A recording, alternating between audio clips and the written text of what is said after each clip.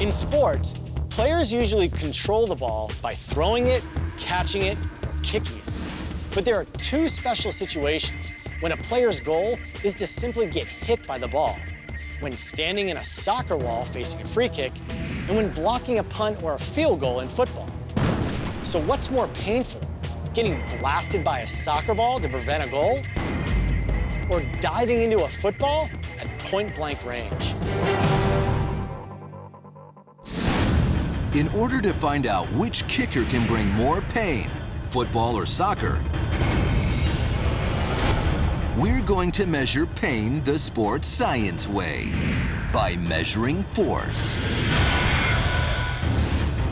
And to find out what kind of damage soccer's free kick does, we brought in Major League striker Edson Buttle. In 2008, playing on the LA Galaxy alongside David Beckham, Buttle established himself as one of the league's top scoring threats, scoring hat tricks in 2 games. My objective is to score goals and, hit the ball as hard as I can. Standing in the wall 10 yards from a free kick spot is like facing a firing squad, except that you actually want to get hit. The defender's objective is to help the keeper protect the goal, while protecting their family jewels. Normally, 4 or 5 players stand in the wall, but to hone in on the force felt by a single player, we're going to use a one-man wall. Stepping up to act as our human target is sports science lab rat, John Brinkus. John's used to taking this kind of punishment. He's been bit by a dog, launched by a lineman, choked out, and nailed in the nads. And now, our fearless lab rat will find out how much force is generated when you get smashed by a soccer ball from point-blank range. I'm a one-man wall. He looks like he wants to get hit, so I give him what he wants. Edson gets wired up with a microstrain wireless accelerometer, which will measure the force of the blast and its impact.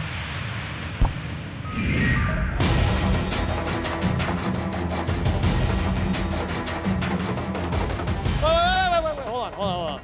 How do you just stand here? What's the proper way to stand in the wall? Well, first you want to cover here, and then you want to cover up here. Cover like this? But make sure you don't cover your eyes. Just cover your face a little bit to prepare yourself to put it up here. So you're promising me that it's not going to hit the side of my face? Well, I can't promise you. All right. Don't we have a crash test dummy for this kind of thing? Crash test dummy? Not ringing any bells.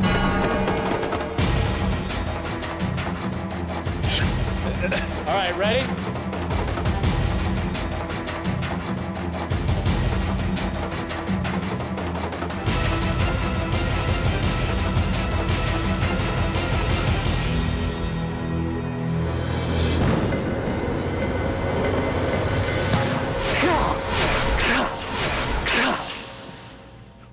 What?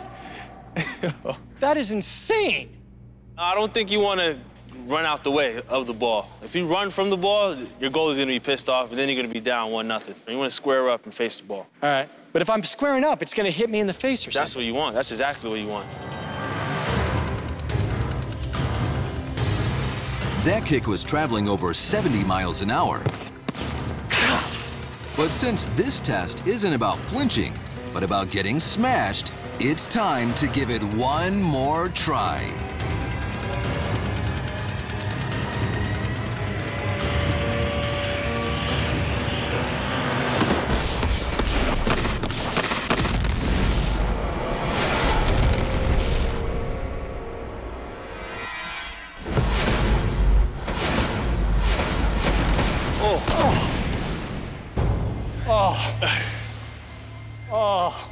Oh, man.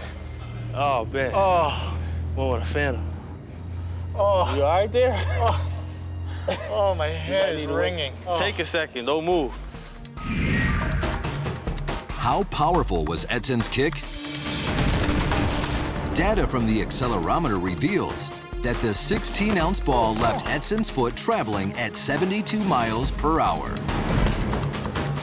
Wind resistance slows it by nearly 20 miles an hour before impact.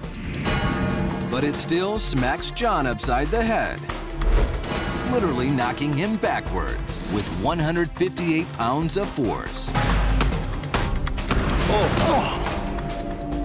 Honestly, I feel like my ear is dangling from my head. It goes away. It's just a quick sting. It goes away eventually. Eventually, you just shake it off and... So how does that impact compare with a point-blank blast from a football? To find out, we'll utilize the powerful leg of former USC All-American and current NFL punter, Tom Malone.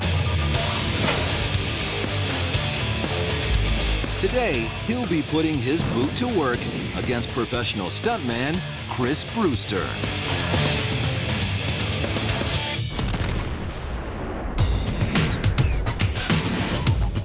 Your instructions are to kick the ball as hard as you possibly can.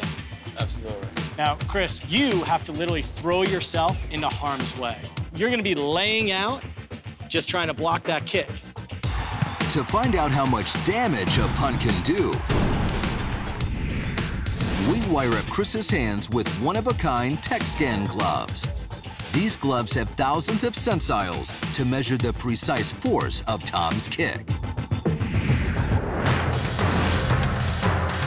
Ready, guys? Here we go.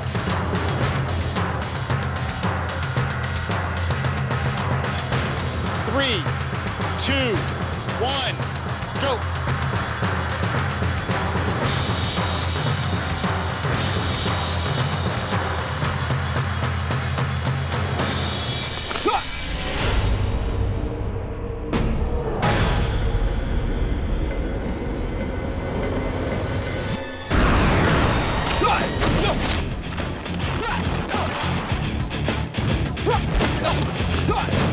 There it is. Woo! So how did that impact compare with the force felt by a soccer player blocking a free kick? Our sensors reveal that Tom's foot generates 200 pounds of force, blasting the football into Chris's hand at 55 miles per hour. That's exactly the same speed as the soccer ball that drilled John. But amazingly, the football impacts Chris with only 16 pounds of force. That's only 10% of the 158 pounds of force that John felt when he got smacked in the head. Why does Chris experience so little force? It's because his hands and arms flex and give like shock absorbers. Only 2 inches of recoil reduces the force of the impact by 80%. While there's potential for fracturing a finger trying to block punts, getting blasted in the head by a soccer ball going over 70 miles an hour impacts the head with enough force to actually bruise the brain and cause a major concussion. Of course, lucky for John, most of the force is absorbed by his freakishly floppy ear, which deforms to 1/4 its normal size. Even though taking a soccer ball to the ear hole is potentially more dangerous than blocking a punt, if a kamikaze defender doesn't time the block right, he can get kicked right in the stomach. So how much force is generated by a boot to the gut? The only way to find out is by blasting our stuntman right in the breadbasket.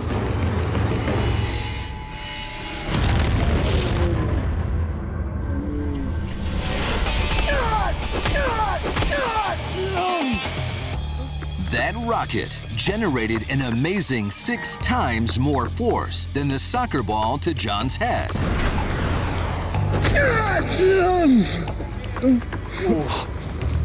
You all right? Good. You all right? Yeah. Felt that one. I'm glad I'm not a football.